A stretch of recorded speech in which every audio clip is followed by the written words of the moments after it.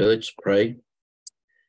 Heavenly Father, we want to thank you so much for this time together as we meet for the last time for this year. Thank you so much for what we have learned so far this year from your word. We pray, Lord Jesus, that the more we learn from your words, the stronger we believe in you. The more we learn from your word, the greater our love for you. I pray that you build us up, Lord Jesus, in our love for you. That this knowledge will not just be mind knowledge, but that it will help us to grow in holiness of character and in Christ likeness. And we ask this in your Son's name. Amen. So I want to welcome all of you to the week 7, lecture 7 of this course, which is the history of the kingdom of God. And so this is the last time we meet for this for our course, and I want to thank you so much. You've been able to endure until now, endure this week. Thank you very much. You know, it can be quite difficult to be committed on a week-by-week basis to attend these lectures, but today we want to answer the question we want to answer from our lecture is this: what are the purposes of the missionary journeys of Paul? So what are the purposes of the missionary journeys of Paul? As you read through the Acts of the Apostle, you'll be able to see that Paul, there were 3 missionaries journey of Paul, the Apostle. But some people say that there was a 4th journey. The 4th journey, according to the Acts of the Apostle, was Paul's journey to Rome, to be imprisoned in Rome. And the book finishes in chapter 28 with Paul being in Rome as a prisoner, but he lives in his own rented house. So he's a prisoner, but there's not a lot of restrictions put upon him in terms of his freedom. Anyway, so what are the purposes of the missionary journeys of Paul? And I gather 10 reasons why Paul was on his missionaries journey. 3 missionaries journey. The 4th one was to Rome. Number 1, Paul started off to take relief, that is, some assistance in the form of maybe money and food for needy believers in Jerusalem. Now, there was a famine. This was before the first missionary journey of Paul. There was a famine in the Roman world, and everyone was affected. We read about it in Acts chapter 11, in verses 27 to 30. In those days, some prophets came down from Jerusalem to Antioch. One of them, named Agabus, stood up and predicted by the Spirit that there would be a severe famine throughout the Roman world. This took place during the reign of Claudius. Now, Claudius was the Claudius Caesar. Continue on, verse 29. Each of the disciples, according to his ability, determined to send relief to the brothers and sisters who lived in Judea. They did this, sending it to the elders by means of Barnabas and Saul. So there was a famine, and the disciples, the Christians, the believers all over the world, they decided, especially in the church in Antioch, they wanted to send relief, assistance to those who were suffering the famine in Jerusalem, and they did this through Barnabas and Paul. And so they went and delivered that. And in Acts 12:24, it says, but the word of God spread and multiplied after they had completed their relief mission. So they did complete that mission. Barnabas and Saul returned to Jerusalem, taking along John, who was called Mark. So they completed that.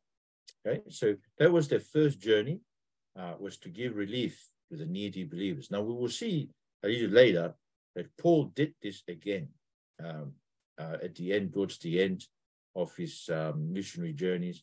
he decided to go back to Jerusalem to deliver some help to the believers in there.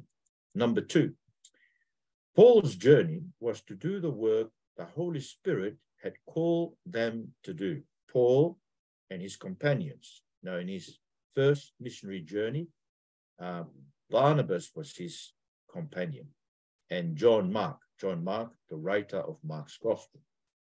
But in his second and third journey, he was accompanied by a number of other people, including Silas and Timothy. I think Silas and Timothy are the most well-known of his companions, and even Luke, because when Paul wrote his letters, most of his letters, he mentioned by name Silas and Timothy. So, but he went to do the work the Holy Spirit called them to. Now, the Holy Spirit is very much involved in sending out Paul as a missionary. So in Acts 13 verses 2 and 3, it says, as they were worshiping, so this is the church in Antioch. Now, I mentioned to you before that there are 2 Antiochs. There's the Antioch in Syria, and there is the Antioch up in Pisidia. So just you have to distinguish though between those 2 Antiochs. But the Antioch that we will mostly refer to is the Antioch in Syria, because that was the big church, the sending church that sends Paul and Barnabas, and even sent Paul in the rest of his missionary journeys. Now, they were worshiping in that church, in the church in Antioch. And the Lord and the Holy Spirit said, set apart for me Barnabas and Saul for the work to which I have called them. And after they had fasted, prayed, and laid hands on them, they sent them off. So the Holy Spirit was the ones who set them apart to be sent off to the Gentiles with the gospel. Now, even when they went along and did that, the Holy Spirit was also their guide, right? So in Acts 16, we're told this. They went through the region of Phrygia and Galatia. Now, this is the second missionary journey of Paul. They had been forbidden by the Spirit to speak the word in Asia. So some regions, they were forbidden to speak the word of God in there. How do you know that the Holy Spirit is forbidding you from speaking somewhere? Well, he won't give you an opportunity to speak to those people, and you be thankful to God. So it was the same here. Paul and his companions were forbidden to speak the word in Asia. Asia was a district, not a city. Asia was where the big city of Asia was Ephesus. When they came to Mysia, they tried to go to Bithynia. Bithynia was another big district of the Roman Empire, but the Spirit of Jesus did not allow them. So the Spirit again did not allow them to move to Bithynia. Passing by Mysia, they went down to Troas. During the night, Paul had a vision in which a Macedonian man was standing and pleading with him, cross over to Macedonia and help us. So after I'd seen the vision, we immediately made efforts to set out for Macedonia, concluding that God had called us to preach the gospel to them. So there you are. The Holy Spirit set them apart, but also the Holy Spirit guided them to which cities and districts they could speak the gospel and which ones they could not speak the gospel. Now, if I may just show you quickly the map. Let me show you the map of Paul's missionary journey, just to have a feel of what we're talking about here. So here is the map, okay? And this is the big, so this is Paul's missionary journey. So in the second journey, so you see this Galatia, that's Galatia, and that's Bithynia up there.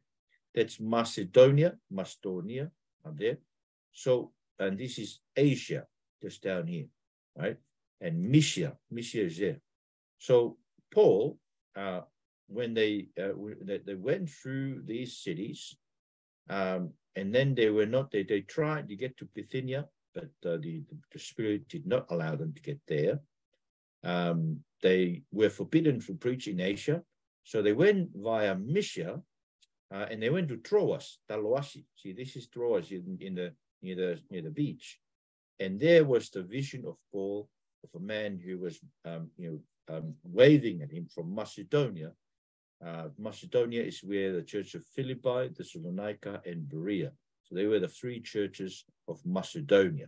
Okay? So then they went across to Macedonia. So just to really to have a feel of that. So, and then the two Antioch that I was talking about. So this is Antioch in Syria.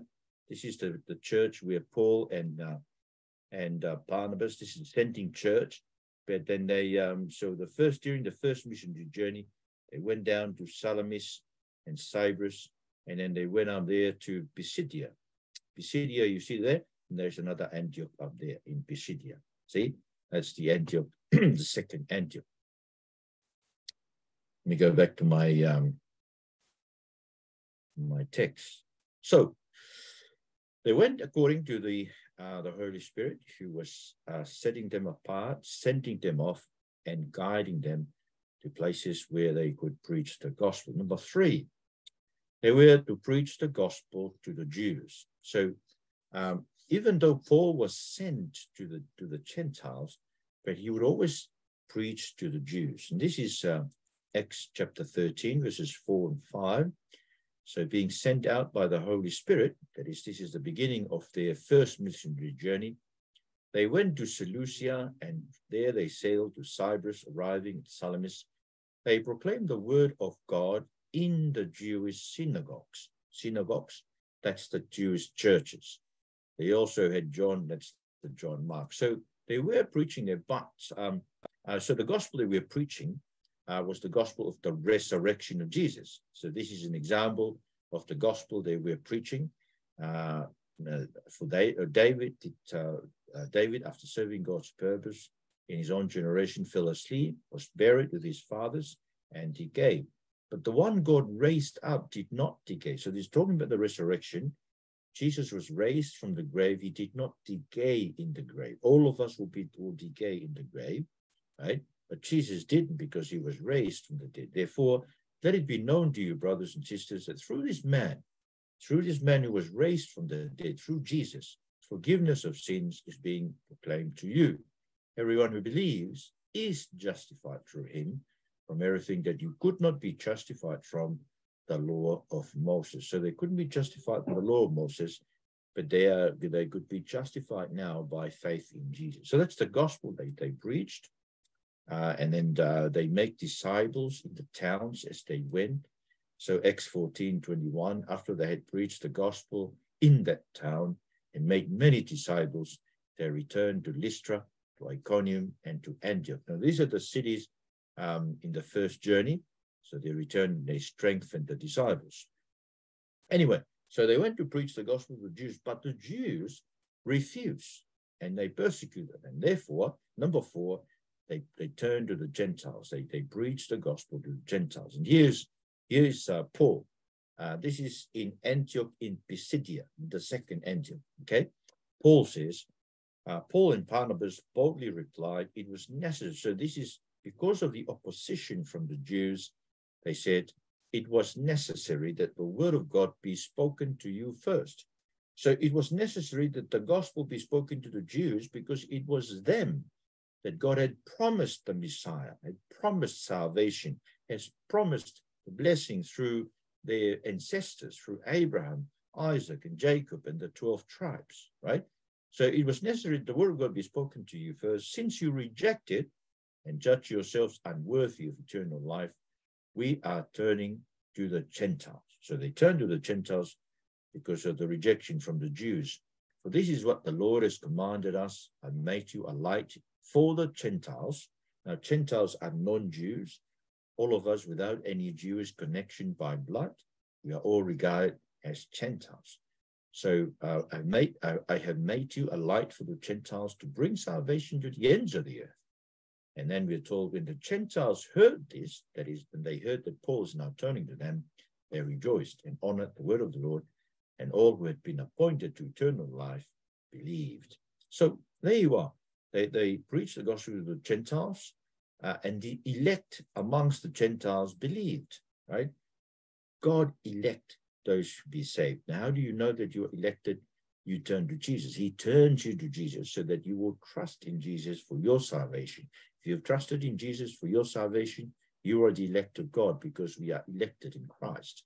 So when the Gentiles heard this, that is, when they heard that Paul is turning them, they rejoiced and honored the word of the Lord, and all who had been appointed to eternal life believed. See, all who have appointed, that is, God had appointed people to eternal life, and they believed when they heard Paul. Even the hearts of people were opened by God to the gospel amongst the Gentiles.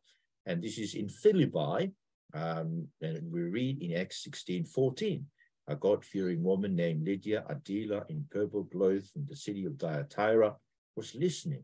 The Lord opened her heart to respond to what Paul was saying. Yes, indeed, God can open the hearts of people, your heart, my heart.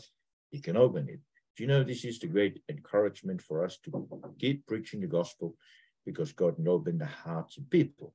And so from then on, their audience was always both Jews and Gentiles, but they always faced persecutions from unbelieving Jews who persuaded Gentiles to persecute them. So we read in Acts 14:2, but the unbelieving Jews stirred up the Gentiles and poisoned their minds against the brothers. See, they stirred it up, they poisoned their minds, but then Paul continued to testify to them about God, about repentance towards God, and faith in the Lord Jesus Christ. So Acts 20:21, I testified to both Jews and Greeks about repentance towards God and faith in our Lord Jesus. So that's the gospel. He kept on proclaiming that, both to Jews and Gentiles, even though he was persecuted.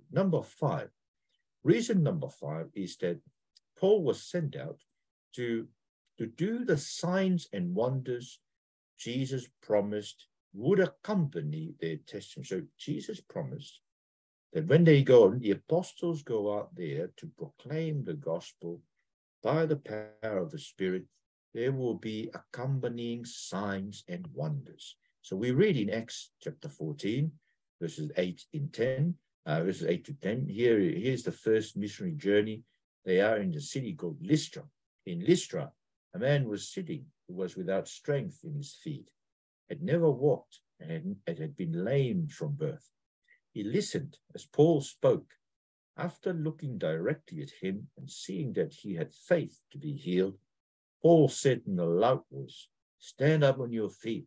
And he jumped up and began to walk around. Now, if you read through again, see, the people in the place, they thought that Paul and Barnabas were gods, because only gods can bring about these kind of miracles of healing of a lame man.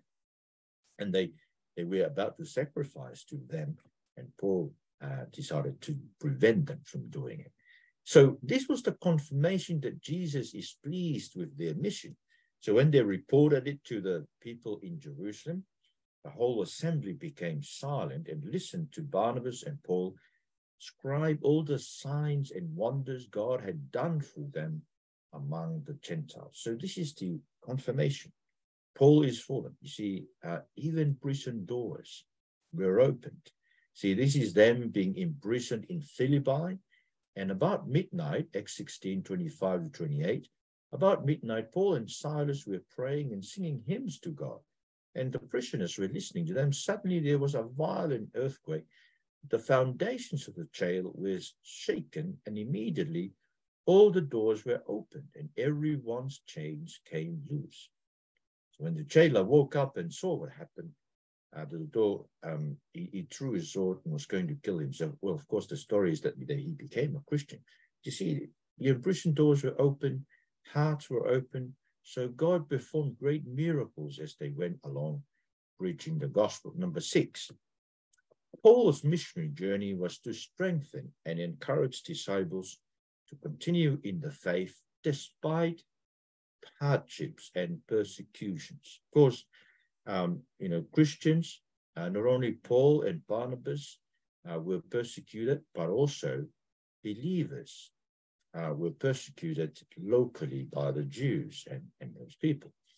So Paul had then to come back to the churches that he had established and strengthen and encourage them to continue on being Christian and not to be discouraged by the suffering. In fact, he said, and this is Acts chapter 14, verses 21 and 22, he said, after they had preached the gospel in that town, make many disciples, they returned to Lystra, to Iconium, and to Antioch. So this is the Antioch, the second Antioch, strengthening the disciples by encouraging them to continue in the faith, and by telling them it is necessary to go through many hardships to enter the kingdom of God. See, it's necessary to go through many hardships. So if you're a Christian, it will be a must for you to go through hardships. Now, if you're not going through hardships, it's because you're still hiding your Christianity under the bush. You really need to make people know that you stand for Jesus, you stand for his word, and you can die because of that. So we must expect to go through many hardships to enter the kingdom of God. In fact, you know, the people in heaven, according to Revelation chapter 7, they have endured great tribulation or great affliction, great suffering for Jesus, and they are in him. So yeah, Paul went along in his missionary journey to encourage disciples to continue in the faith despite hardship. So you see, I mean, this is good purpose for us. You know, when we go around, you may encourage people to see, you know, there's difficulty, there is persecution. They will expect it. It will be really difficult to live for Jesus in these days. See, now reason number 7 for Paul's missionary journey was to appoint elders, phaithekaos, to appoint ministers or elders. See, they were called elders or presbyters or overseers. The word overseers in the original language is the word bishop. The word for elders is the word for priest. It's presbyteros, that's the word in the Greek.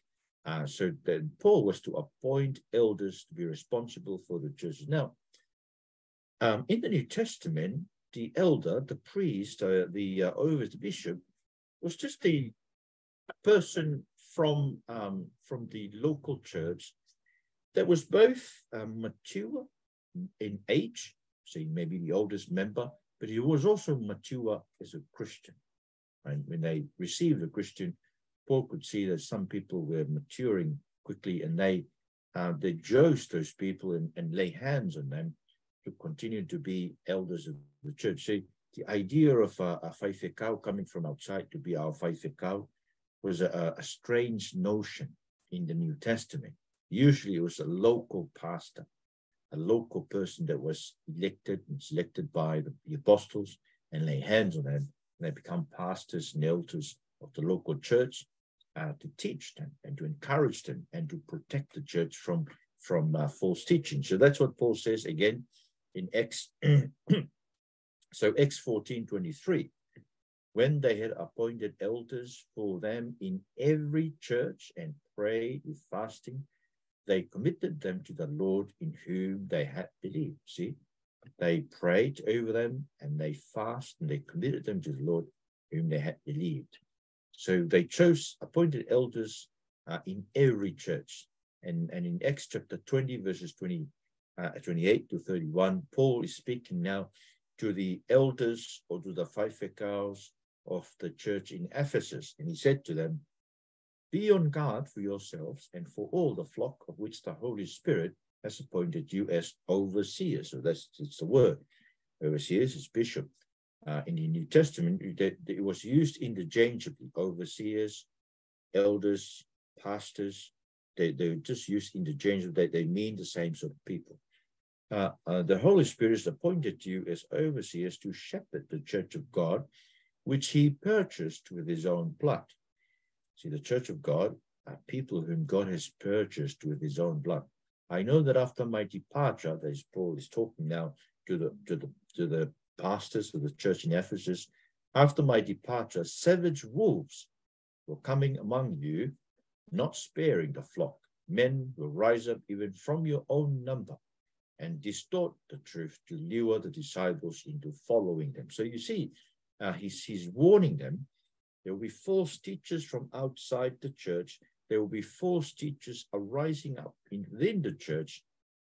This is why the elders are the people who are to maintain good teaching in the church. They are to maintain sound gospel teachings and protect the sheep of God from falling away into false teachers and false teaching. So appoint elders to be responsible for the churches. Number 8, to take the decisions of the Jerusalem Council to the churches. Now, the very first conference or council of the church that happened in the world happened during the time of the apostles, and you can read the account of it in Acts chapter 15. So there was an issue that arose.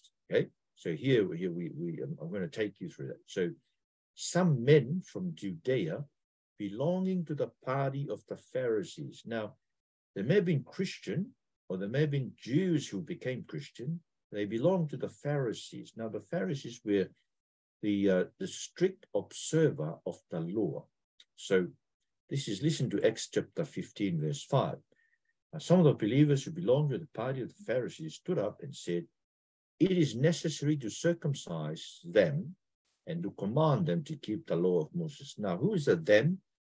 The them there are the Gentiles. Now, you must remember that the church, the origin of the church on the day of Pentecost, were all Jews.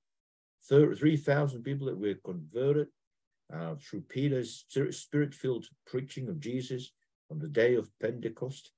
All of them were Jews. Now, so the church was a Jewish thing because Jesus was the Messiah of the Jews. The gospel was the gospel of the Jews. They were the people to whom the promise to Abraham that Jesus fulfilled, and the promise to David of the kingdom that Jesus again fulfilled, it was for them. The promises, the gospel was for them. Now, the church grows. Now, when we get to Acts chapter 4, chapter 5, we're told that the number of the church in Jerusalem grows to 5,000. So there was a huge church, Jewish church. The problem was when Gentiles started to come in. Now, through the persecution of the church in Jerusalem, you remember Stephen, who was killed as the first martyr of the church, and Saul, who was still unconverted at the time. He was the one who was sponsoring the persecution of Stephen. And through that persecution, the believers from Jerusalem were scattered to all kinds of places. And people started telling the gospel to non-Jews, to Gentiles. There were men from Cyprus and Salamis. They were the guys who's in Acts chapter 11. They started talking to Gentiles. So what do you do with Gentiles now? You know, the Gentiles, they're uncircumcised. They're not people they don't belong to Jews, the people of God. So what do you do with them? Becoming Christians, joining our church. So that was the issue. So these guys, this party of the Pharisees guys, they said, these Gentiles must be circumcised before they became fully Christian. And so, and Paul and Barnabas argued strongly against them, so that the issue was brought to the apostles. So this is Acts 15, verse 2. After Paul and Barnabas had engaged them in serious argument and debate, Paul and Barnabas and some others were appointed to go up to the apostles and elders in Jerusalem about this issue. So the issue of Gentiles who become Christian, what shall we do with them? Shall we make them Jews first by circumcising them? What shall we do? Paul and his colleagues appear to be arguing, no, we should not make them Jews first. Once they receive Jesus, the gospel, they're already fully Christian.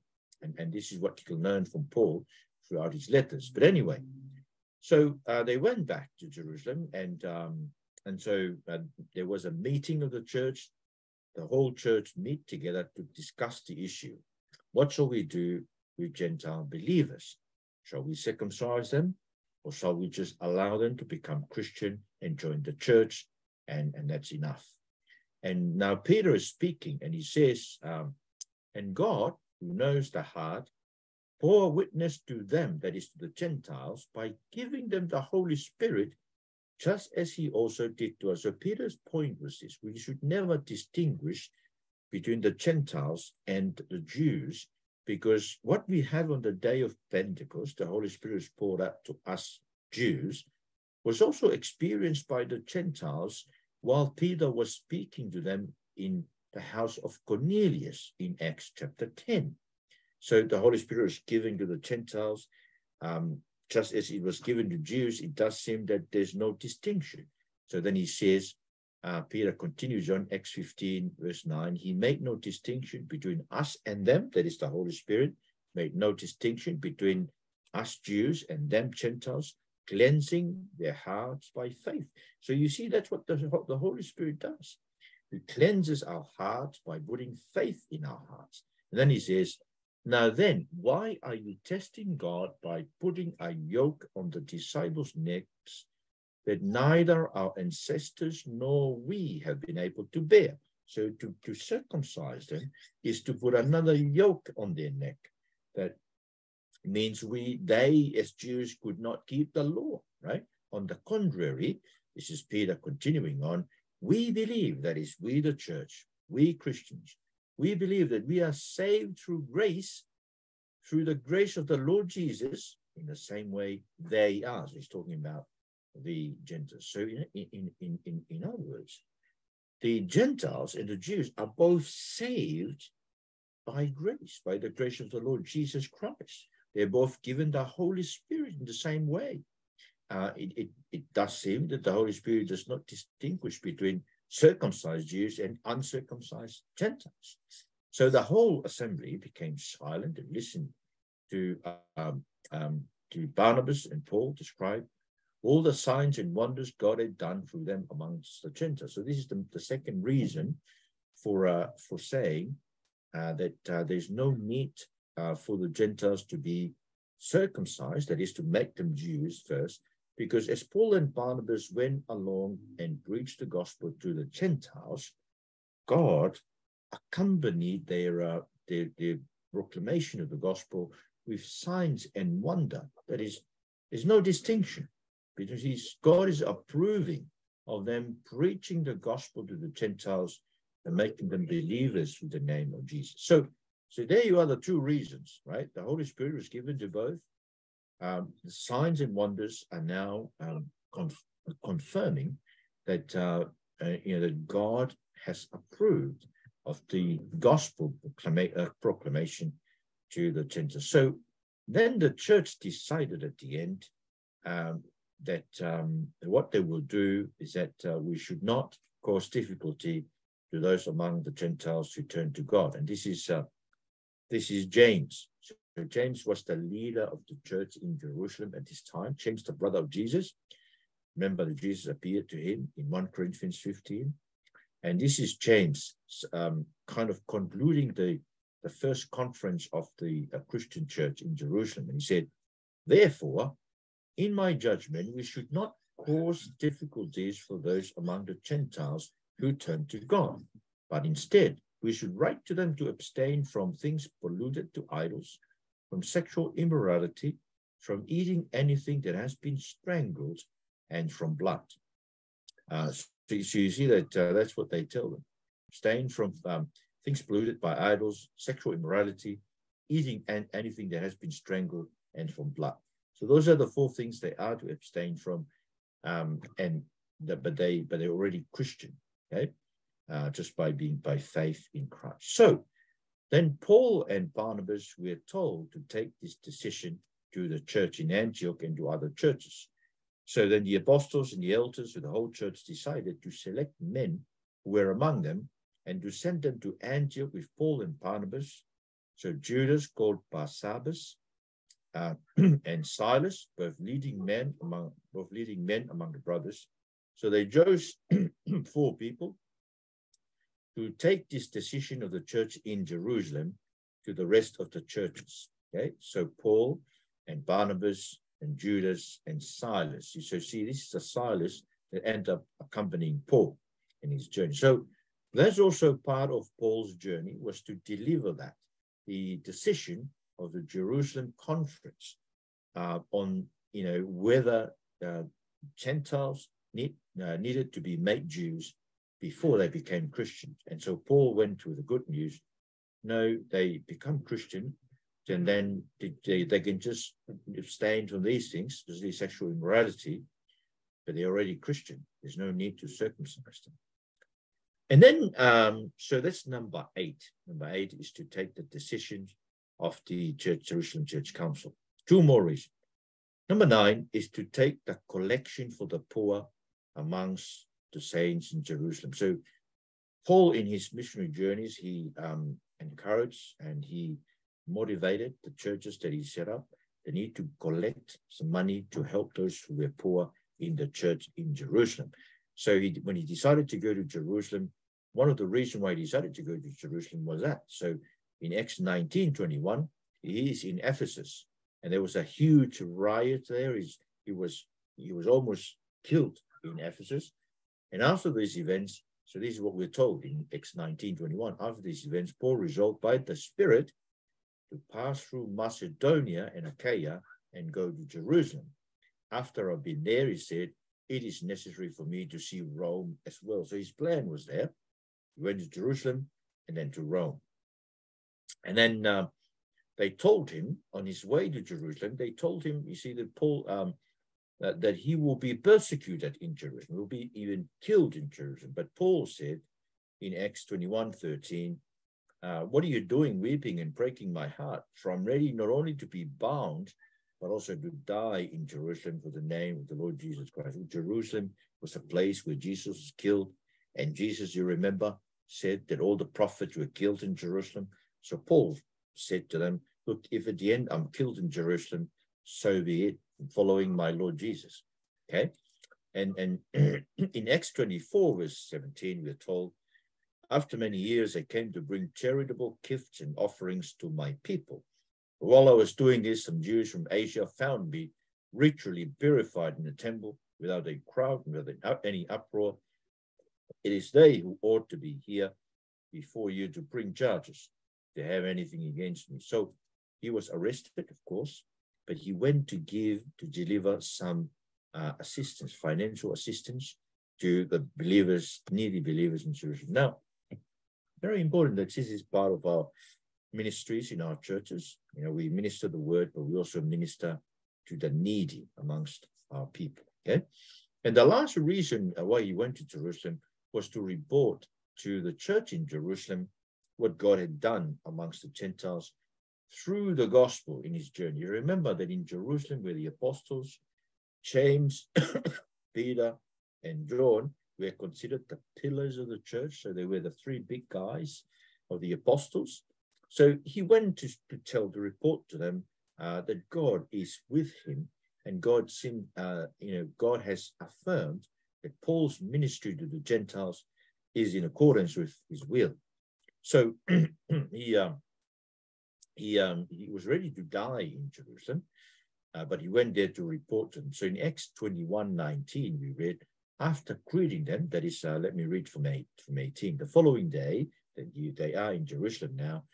The following day, Paul went in with us. So Luke is part of this. Luke is part of this, with the companions of Paul. The following day, Paul went in with us to James, the brother of Jesus, was the leader, and all the elders were present. After greeting them, he reported in detail what God had done among the Gentiles through his ministry. So he went to report to them, but while he was there, he was arrested. And because they could not do justice to his case, they really wanted to kill him, right? There was no case against him. And because there was no case against Paul, there was only allegations and accusations without any basis. Paul appealed to Caesar. He wanted to be taken to his case to be taken to Caesar so that he may be heard. And as you know, Paul died as a prisoner in there. So the whole city was stirred up. This is Acts 21:30-31. The whole city was stirred up, and the people rushed together. They seized Paul. This is in Jerusalem. Dragged him out of the temple, and at once the gates were shut. They were trying to kill him. Word went out to the commander of the regiment that all Jerusalem was in chaos. So Paul, after all his journey, after all these things, so you can see they're summarized: preaching the gospel, encouraging the churches to stand firm in the gospel despite persecution, deliver the decision of the conference in Jerusalem that the Gentiles are saved by faith in the Lord Jesus Christ, by the grace of the Lord Jesus Christ, and not by becoming Jews first. They are saved, but also to deliver the relief, the help for those who are needy in the church in Jerusalem. They're the main things. But of course, you know, he was also journeying according to the Holy Spirit. The Holy Spirit was the one who set him apart and guided him. And you know, he went to preach to the Jews, but they rejected him, and he turned to the Gentiles. So we must thank God for Paul. It is the teachings of the Apostle Paul that we Gentiles are twisting today because we refuse to listen to our apostle. For example, teachings according to teachings on women preaching. See, Paul does not permit a woman to teach or preach or to have authority in the church of God, and yet we ordain women ministers. Paul's teaching on head covering, on men not wearing a head covering, but women wearing head covering, in order to acknowledge that the head of the church is God, and under God is Christ, and under Christ is the men, and under the men are the women. So you see, those two, for example, are the teachings of the apostle to the Gentiles to be rejected today. In our church, we want to keep it. And we want to pray that the generations of the generations will continue on to hold on to these biblical teachings. Father, thank you so much for the Apostle Paul. He risked his life and even died to bring the gospel to us Gentiles. Thank you that eventually the gospel reached out to us in Tonga. And now today, even today, we're Christians because of the work initiated by the Apostle Paul. Thank you that he risked his life to take the gospel to unbelievers. I pray that we too will risk our lives to take the gospel to people outside our comfort zones and even unbelievers. So I pray that your blessings be upon us as we continue to serve you wholeheartedly in the church of God by preaching, by living the gospel for your glory. In Jesus' name, amen. Now, thank you very much for